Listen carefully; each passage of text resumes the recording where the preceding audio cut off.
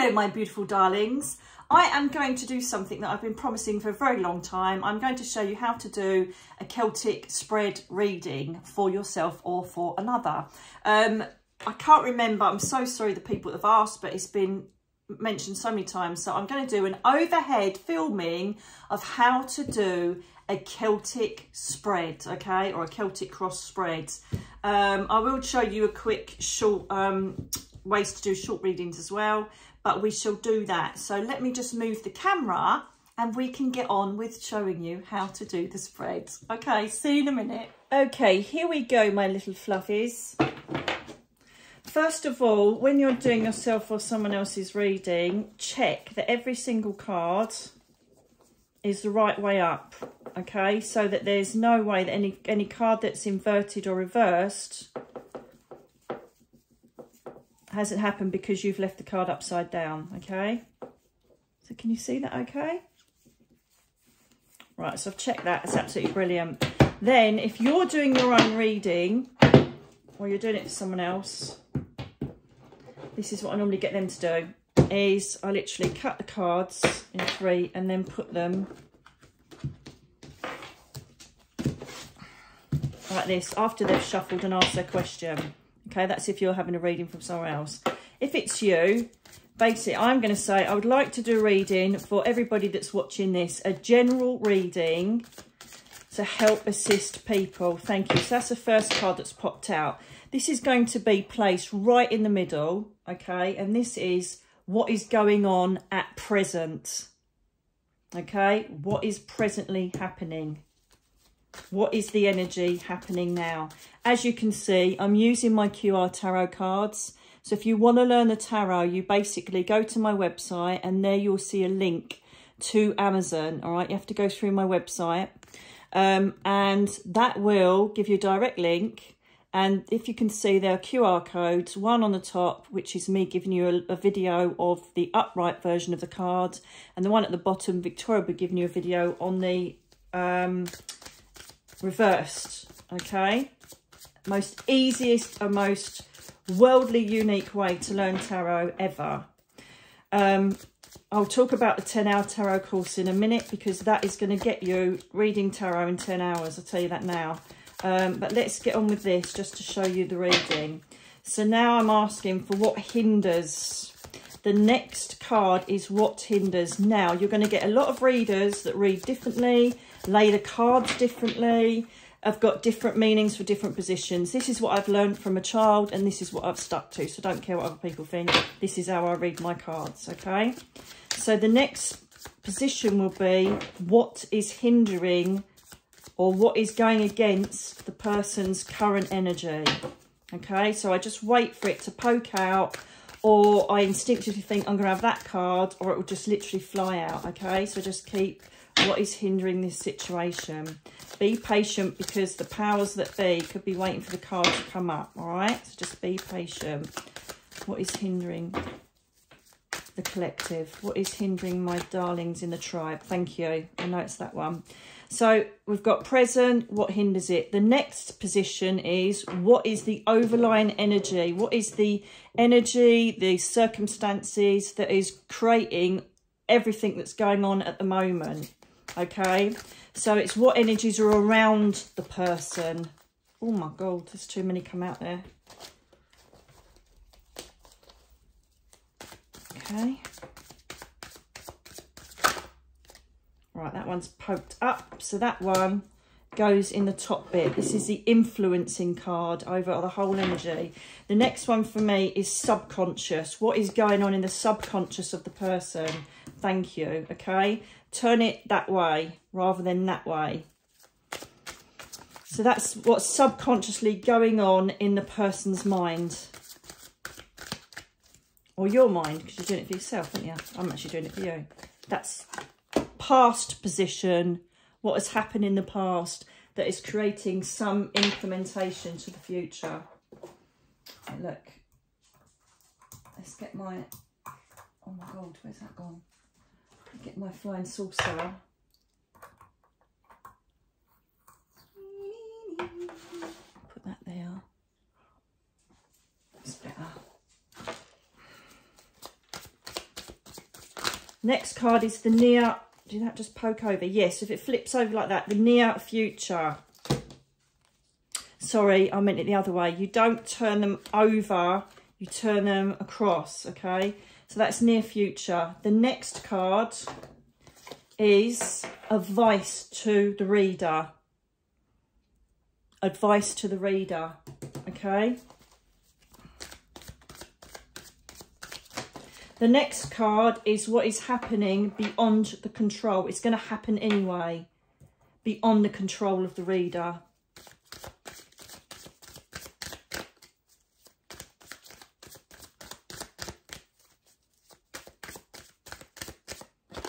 Thank you. The next card is the hopes and fears of the reader. Hopes and fears. So the next card is the potential outcome. The potential outcome. Okay. Now, if I feel that I need to clarify anything, or I need to give a couple more affirmations for potential outcome, I will. It's your reading, let your intuition win it.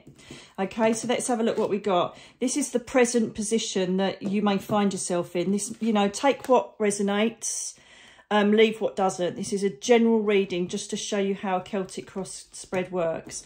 Okay, so this is choosing your battles wisely. This is watching. There may be a situation you're in at the moment where there's been a bit of conflict or there's been opposing views, okay, with other people, and you've perhaps just gone in a bit too tough. You might have just said something that you regretted, or you might have upset people and they've just gone, do you know what, I don't want to know anymore. You know, at the end of the day, you should respect that we've got different opinions. So, you know, you didn't have to do that. So if there's anything that you're regretting at the moment that you've done, or there's anything, one, get over it. Or two, if there needs to be any apologies or, you know, bridges to be built, then we'll see if that needs to be done. Sometimes you are right to actually stand there and stand your ground. But this card sometimes says that you've peed people off just a bit too much.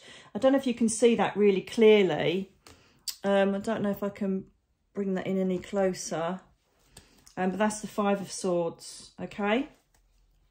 So you may have gone a bit too far in a conflict or in a misunderstanding. All right, now this is a card that is also maybe hindering this situation or has created this situation. The Emperor. Someone has been too controlling, okay? Someone's been too controlling or has tried to manipulate a situation, right? If it's you, own up to it and do what you need to do to make amends. It could be that someone else has created it. So if you've, you know, outspoken against someone that's a bully or a controller or a manipulator, then perhaps it needed to be said. It's up to you to decide what needs to be addressed with this conflict. Now, the Emperor normally is a very strong leadership role of a really, you know, mature man. However, because it's on the conflict or the reversed or the hindered position, it means the reversed version of the Emperor. Okay, so someone's been bullying. Is it you? You need to take a step back. If you're trying to control a situation that is creating a lot of kickback, you really need to rethink it. However, if you're the victim of it, right, you need to come away from it. Basically, something has been done where someone is just taken it a bit too far. And it's not good. It's not good. Okay, what is your influencing energy or card around your whole situation at the moment? Right, for me, because we're talking about a conflict situation, and this is a Lover's card, this is someone that you should be trusting or loving, or someone that's got your back. It's a mutual love connection. There should be duality going on around you, and that's what you're trying to fight for, or the other person's trying to fight for. Okay, so the Cups is all about emotion. So there's been some upset or something that's gone on, and I don't know if people are digging their heels in or not, but this is definitely around emotions and family or loved ones around you. It doesn't feel this is a work thing. This is people that you should be respecting, or they should be respecting you. Okay, because it's the Cups that are emotions, and it's a Two of Cups. It can be the Lovers, so it could be your spouse, loved one, but also it can incorporate, because it's emotional, it can incorporate anybody that's close to you with love. It doesn't have to be a spousal connection. Your subconscious, what are you feeling about this? This might give me a clue as to whether you are the naughty one or you are the victim of it. this situation is like a bloody nightmare. Whatever is going on, it's not going anywhere because everybody's, what did I say, digging their heels in. The Hanged Man is basically, sign of Taurus, this is someone that is like creating opposing forces. Like there's a line in the sand and no one's like, you know, adhering the lines that are drawn out. It just feels like it's a static situation. Nobody's winning. There seems to be a lot of ill feeling. There's confusion. I feel like if this makes sense to you, you really need to either decide to back away and not have it, or start communications to get this moving again, because there is something that's remaining stuck in your life at the moment that needs to be dealt with. Because otherwise you're just going to sit in this conflict and the wrong word's going to be said. It's just a bloody nightmare. In the past, what's happening in the past? In the past, you were victorious. Okay, so, you know, I wonder if you are connected with someone that's been a bit difficult, a bit narcissistic-y, a bit controlling, or it could be a situation that, you know, has made you feel like you've got no choice. But you have been victorious in the past in dealing with this. So you're obviously a very good communicator or someone that knows how to be a mediator. This could be happening in your near family and you're wondering whether to get involved to try and bring the peace, if that makes sense. But you have dealt with this in the past and smashed it. So remember that if you are the victim of this at the moment, do what you did before, because you've done it in the past under the Six of Wands. Okay? Near future. Oh my God, shut the front door. This is really intense. Christ. You got the Eight of Cups. This is walking away because it's just, you can't do it anymore.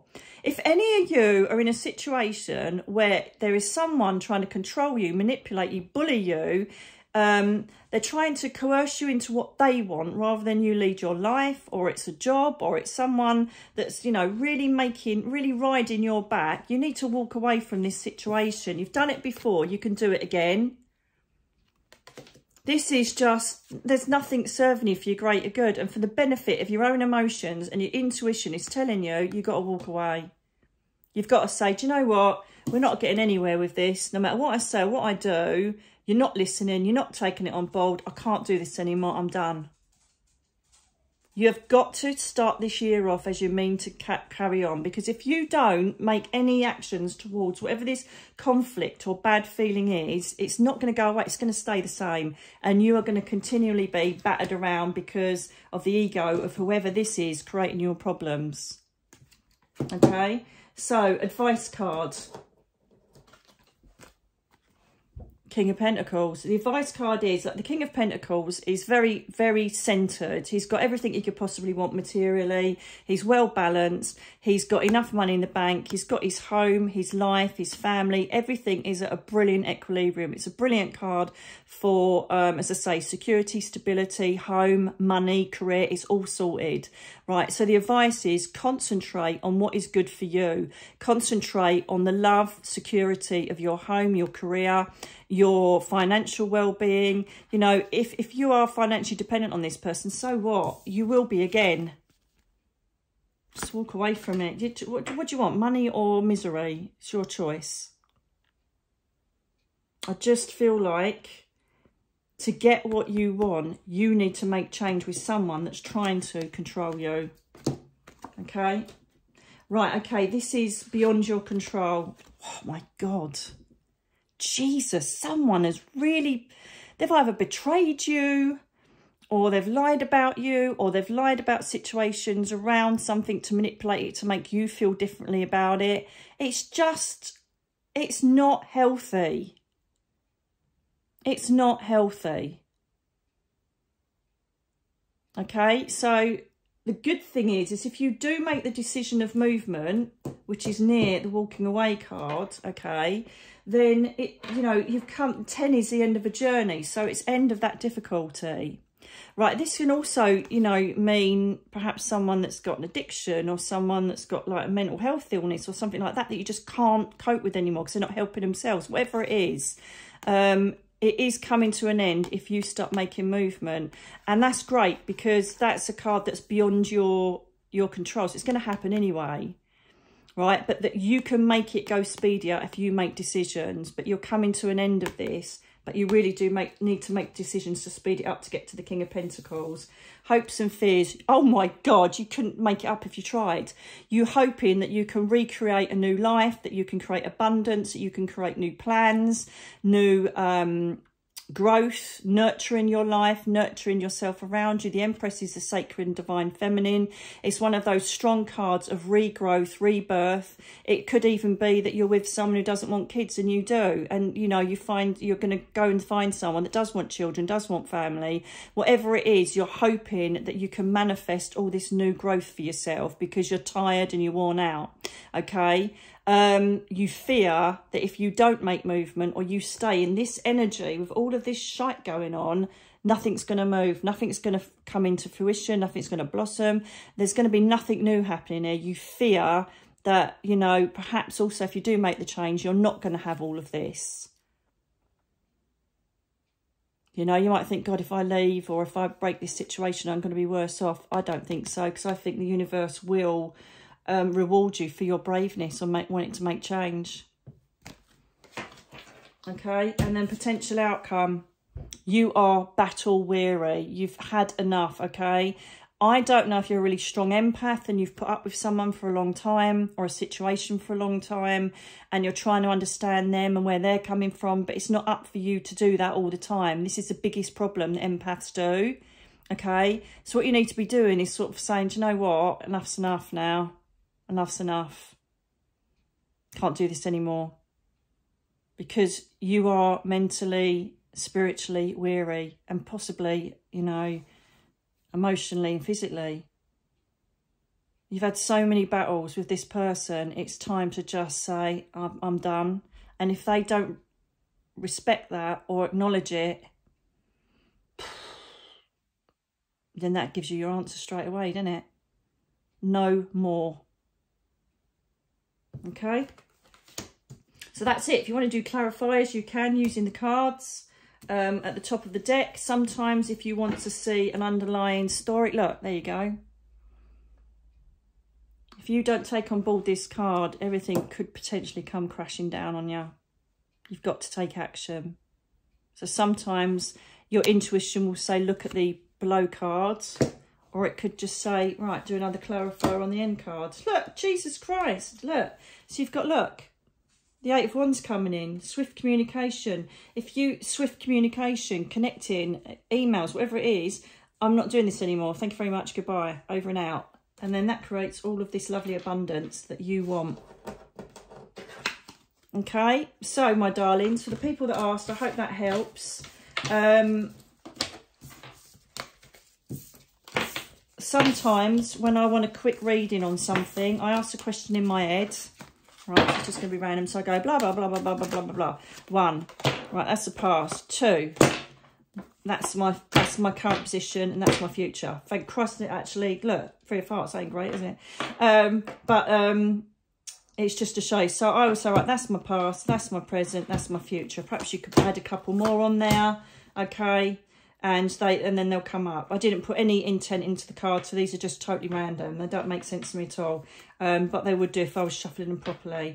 Okay, or if you want to, you could do past, present, near future, advice, outcome. It's as simple as that. Now, darlings, if you want to learn the tarot, because it is a beautiful thing to know, once you've learnt the basics, you can read any cards anywhere, okay? So we've created these tarot cards, as I say, that will help you because you can use your smartphone to link on. If you just hang on in there, I'm going to add some videos to show you the innovative, most unique thing you're ever going to do. It doesn't exist anywhere on the planet, and it's a 10-hour tarot course. Basically, what happens is you get 10 hours of tutoring, knowledge checks, demonstrations like this, definitions, how to implement mediumship into it, how to implement zodiac energy into it with me, Vicky and Paula. Get over to my website, get into the shop and have a look at the 10-hour tarot course because there'll be more details there, and enjoy the video, which is just about to be added on. Take care, my darlings. Lots of love.